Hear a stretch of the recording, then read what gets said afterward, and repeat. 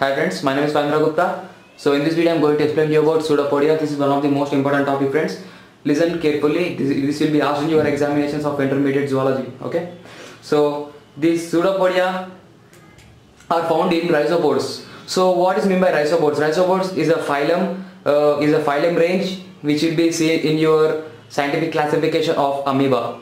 So this is the structure of amoeba. And if you see in the amoeba, it consists of nucleus, food vacuole, contractile vacuole and pseudopodium. This is the pseudopodium which I have indicated with blue color marker over here, right? This is known as pseudopodium. So what is the main function of this food vacuole? Storage of food. And this, it is nucleus, it is a mononucleus, right?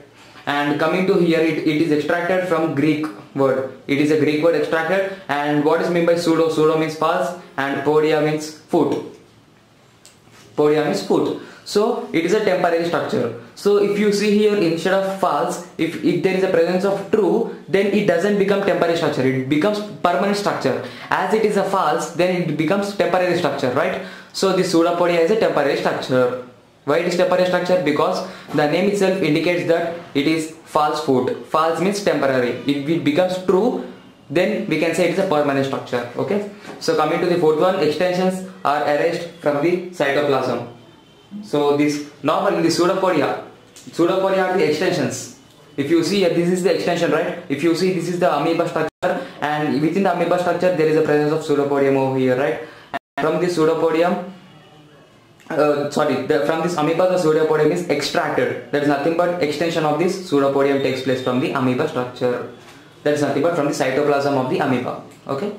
So what is meant by pseudopodia? Pseudopodia is an extension which is mainly erased from the cytoplasm. And the best example we took here is amoeba, so I explained you in this amoeba itself. Okay. So coming to the fifth one, the locomotion and collection of food. So that's nothing but pseudopodia helps in locomotion. Locomotion is nothing but movement. With the help of pseudopodia, the organism can move. That is nothing but locomotion is nothing but movement and collection of food. They can also collect with food with the help of pseudopodia itself. For example, if you take in our case, that is nothing but in the human being's case, our legs mainly helps in the movement, right? Our movement. So in this case of rhizopods, this pseudopodia, with the help of this pseudopodia, it can undergo locomotion. That is nothing but movement and collection of food, right? So with the help of our hands only we can collect the food. So with the help of this pseudopodia only they can collect this food. So coming to the next point, conversion of gel and soul takes place with the help of pseudopodia, takes place in the pseudopodia. So if gel and normally this can be explained by gel and soul theory, or as swirl and gel theory. That's nothing but swirl and gel theory, transformation theory, which can be explained by amoeba movement. So now I explained you about amoeba movement. Listen carefully, okay?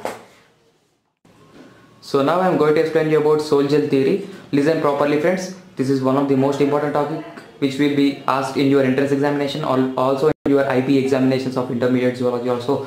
So now I am going to explain the soul gel theory, and the soul gel theory was first proposed by Hyman.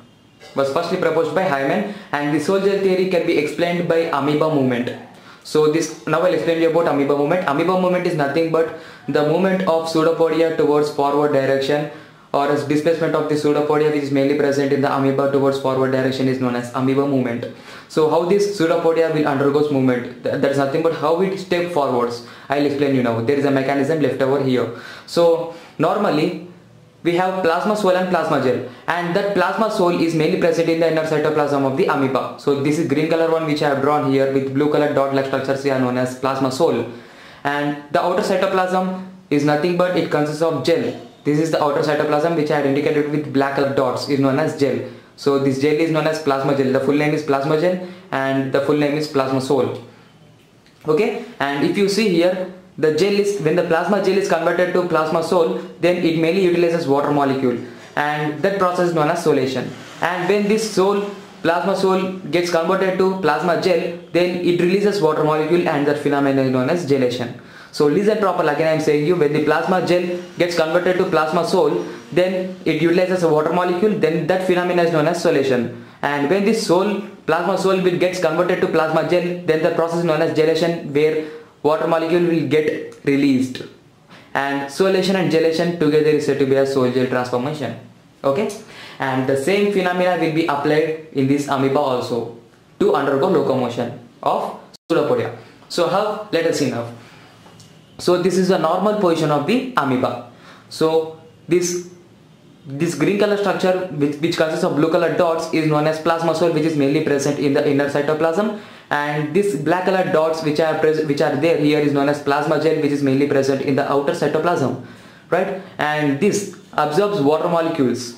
This absorb water molecules. The normal position of this amoeba will absorb water molecule. Then what happens? The one of the pseudopodia will get protruded out.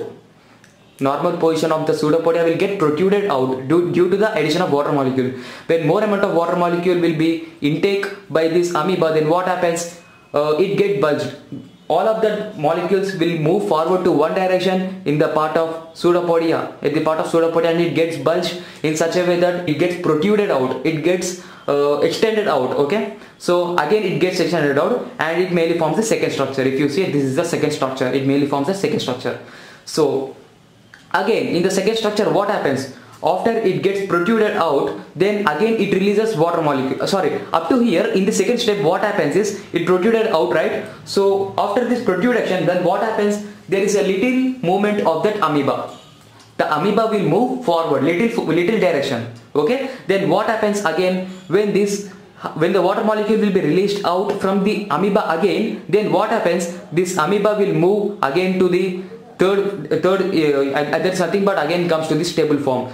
That is nothing but, if you see here, it gets bulged over here, right, due to the presence of water molecule which is mainly absorbed in the first step, right? And within the second step, what happens? The bulge will, all of that molecules which are mainly present in this amoeba will move towards pseudopodia in such a way that pseudopodia will get protruded out. That is nothing but it gets bulged out and it gets extended. In a simple words, we can say it gets extended.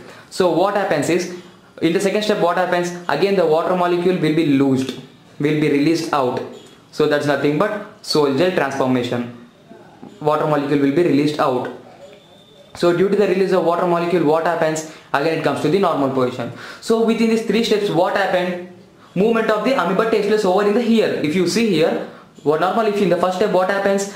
It is a normal position. Coming to the second step, there is a slightly bulged part which you can see in the pseudopodium part, right? And due to that bulged part, it undergoes a movement. It undergoes a movement, and totally it comes again to the stable form by releasing of water molecule. Okay.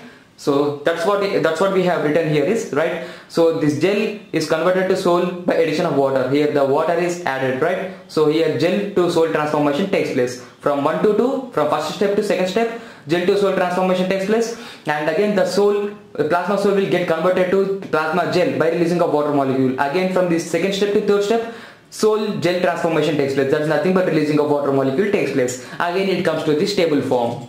Okay. So this is the reason behind the sol gel theory. And next, this amoeboid locomotion is a primitive locomotion in such a way that this process takes place very slow. Hence it is said to be a slow type of locomotion, because it takes much time to get protruded out, to get extended out. So it is said to be a slow type of locomotion. And this is about the pseudopodia, which can be seen even in the amoeba. And this is about the sol gel theory. So thank you for watching this video, guys. If you like this video, please do like and subscribe. And if you have any doubts regarding this video, please comment in the comment box. And don't forget to read this answer. It is very important. Thank you.